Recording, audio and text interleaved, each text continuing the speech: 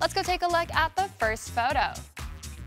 This first photo, we have the lovely actress Jung, and she's surrounded by flowers, and she looks like a flower herself. She actually showed us her upbeat qualities through a variety show filmed in Bali, Indonesia recently, and she's waiting to return to us with a new production. Let's go take a look at the next photo.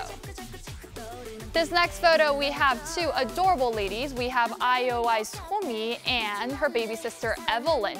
Tommy recently showed us her upbeat qualities on a TV variety show, and she did very well there. And we often see her 80-year-old sister Evelyn on TV, so keep showing your love and support for these two ladies.